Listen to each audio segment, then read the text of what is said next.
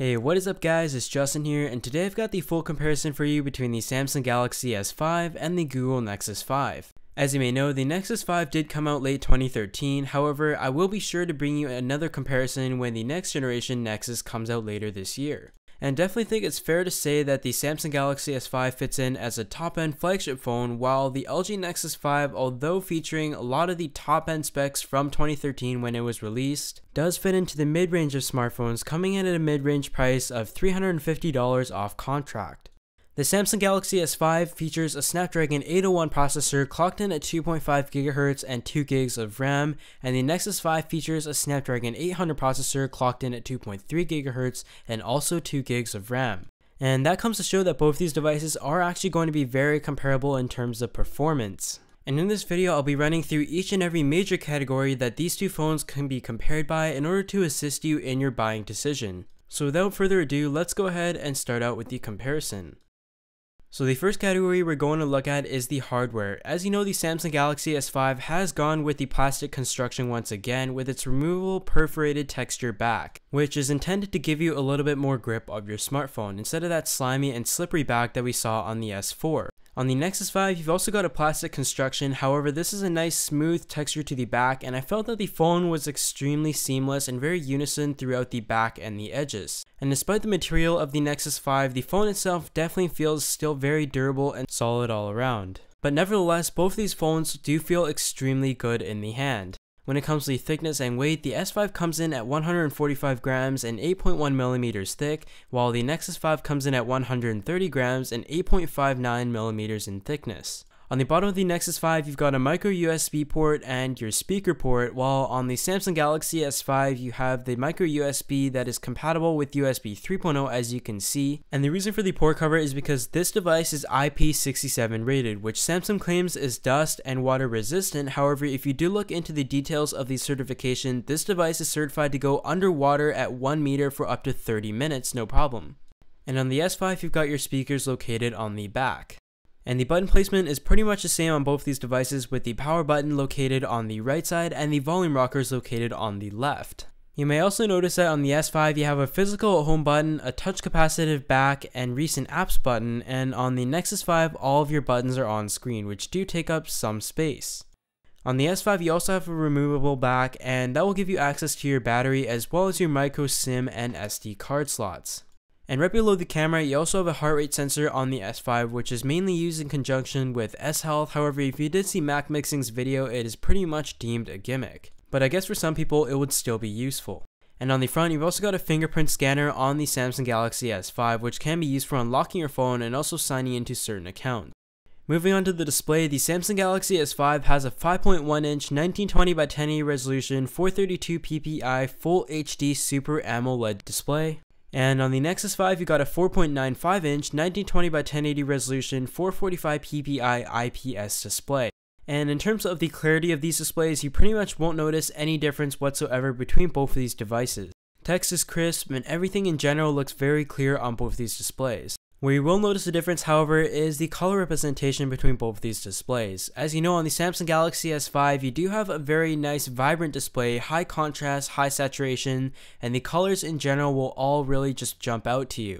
That being said, it isn't really the most accurate color representation, but instead it really makes the colors very pleasant, and a lot of people do actually like that. On the Nexus 5, however, I would still say that the colors really do look good, and it would give you more of a natural color representation. That being said, I would say that it comes down to personal preference as to which display you really do enjoy more. But nevertheless, both of these phones definitely have some great displays on them. Now onto the software. Although both these devices do run Android 4.4 KitKat, I'm pretty sure you will notice that there is a huge difference in terms of the experience when you compare these two devices. The S5 of course having Samsung's TouchWiz UI. And on the Nexus 5, you've got a stock Android experience, which I'm sure a lot of people may like, but it'd be very interesting to see if Google does team up with Samsung once again and release a Google Play edition of the phone, like we saw with the Samsung Galaxy S4.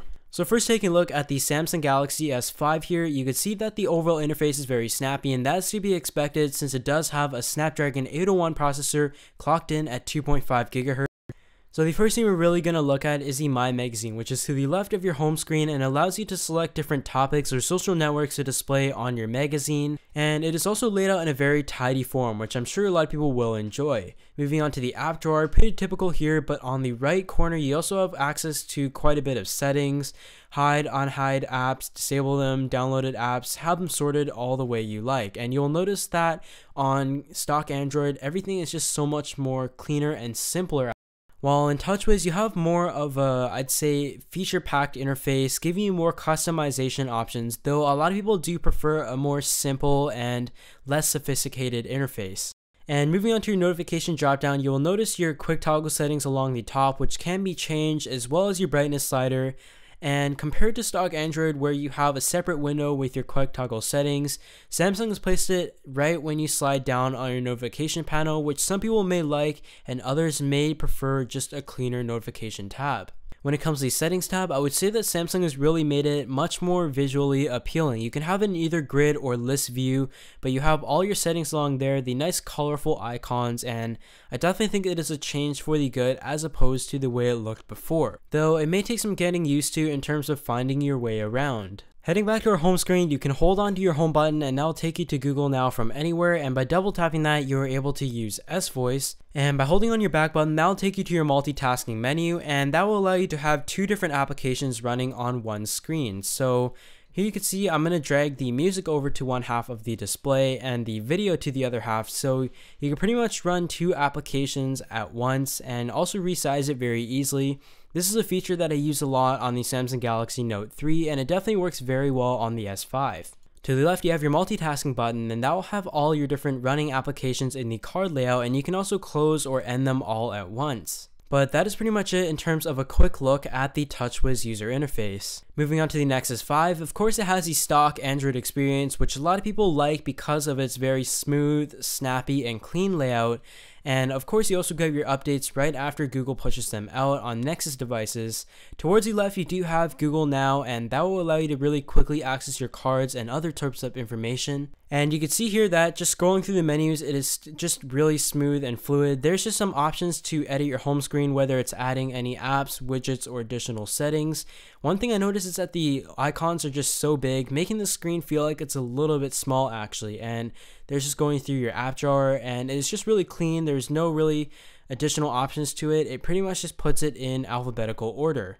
Sliding down on your notification tab, you can see that it is extremely clean, and all you got to do is tap on the button on the top right corner, and that will take you to your quick toggle settings, brightness settings, Wi-Fi, battery life, and stuff like that.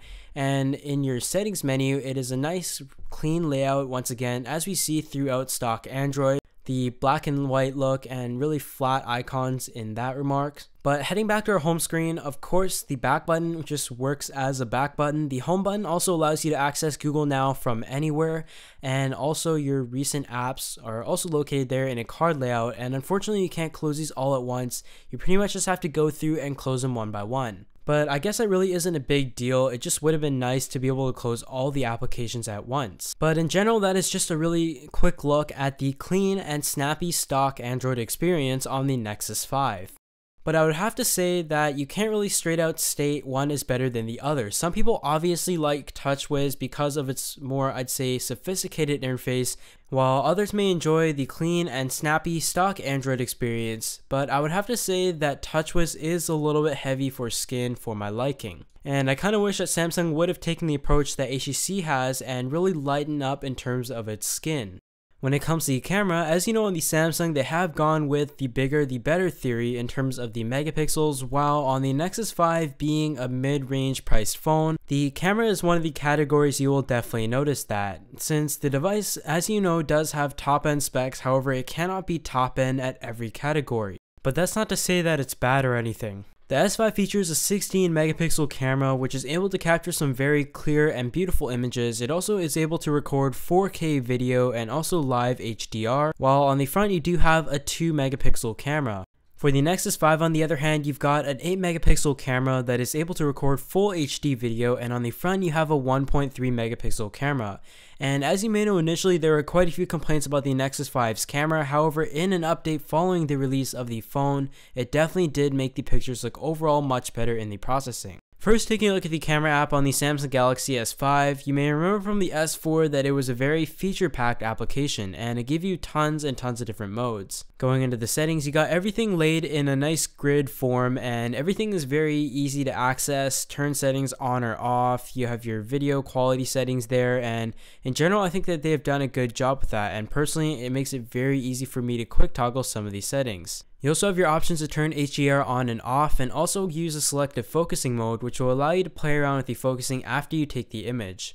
And on the bottom, you've also got your toggle for the front and back facing camera. Another thing to mention is that Samsung claims the autofocus is between 0.1 and 0.3 seconds to take an image, so definitely focus very fast. Moving on to the gallery, you're also given quite a few options in terms of tweaking your pictures after you take the actual image, and you go into the adjustments, you can crop, rotate, stuff like that. You can also change up the brightness, contrast, temperature, hue, also have some pre-installed effects on there, and the portrait such as red eye removal, and also decoration where you can draw on your image, add frames and stuff like that. On the Nexus 5, however, you could see it is a very clean interface. In fact, the camera app was updated just yesterday, and by sliding to the right, you're revealed with all your different modes such as lens blur, which is new, camera, video, and also the photosphere modes.